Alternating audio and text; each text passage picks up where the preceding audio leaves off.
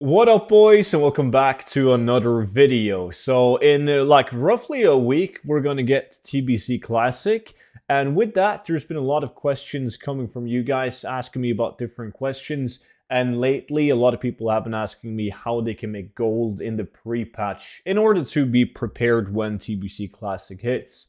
So that's what this video is going to be about, and if you guys want more gold farms specifically for Classic TBC, I made a complete gold guide for Classic TBC. It's nearly 100 pages long, and it's going to work similar to my 0 to 10 million gold guide, where I'm going to constantly update the book. So if you purchase the book, you will get every single update that I do to the book for free. So you guys can get it for 50% off to celebrate the release of TBC by using code TBC. So check it out in the link down below in the description and also pinned comments.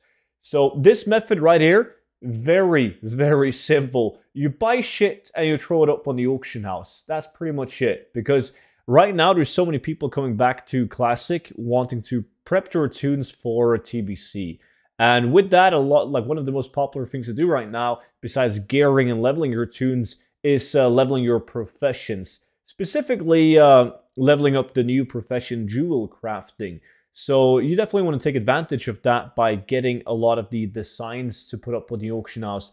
Designs that are extremely easy to obtain, but people are, number one, they're lazy. Never underestimate how lazy people are. Rather than flying using the flight path for 20 minutes, people will rather spend 50 gold buying a design on the auction house. That's how lazy people are.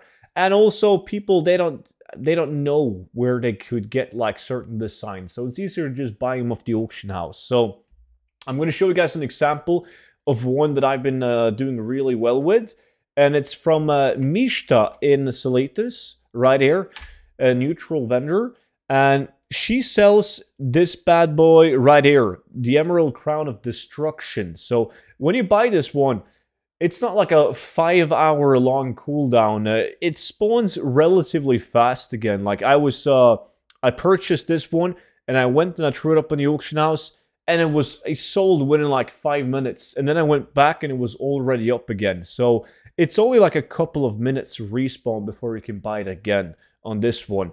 And I'm going to show you guys the sale in the mailbox. So bought for 1 gold. Sold for, well, 26 gold and 91 silver. And that's just with one design.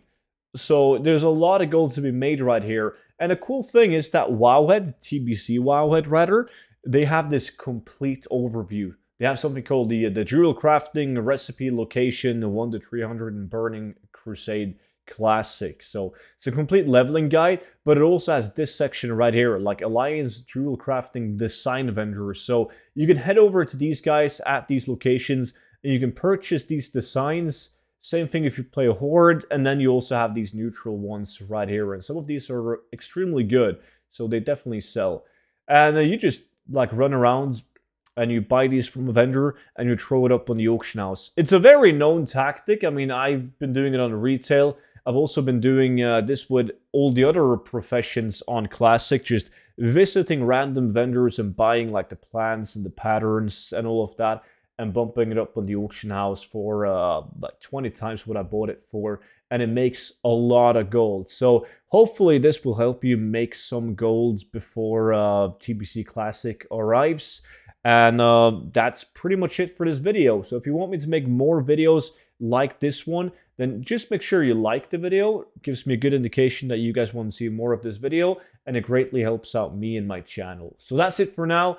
Thanks for watching, and I will see you all back in on tomorrow's video. Until then, bye-bye.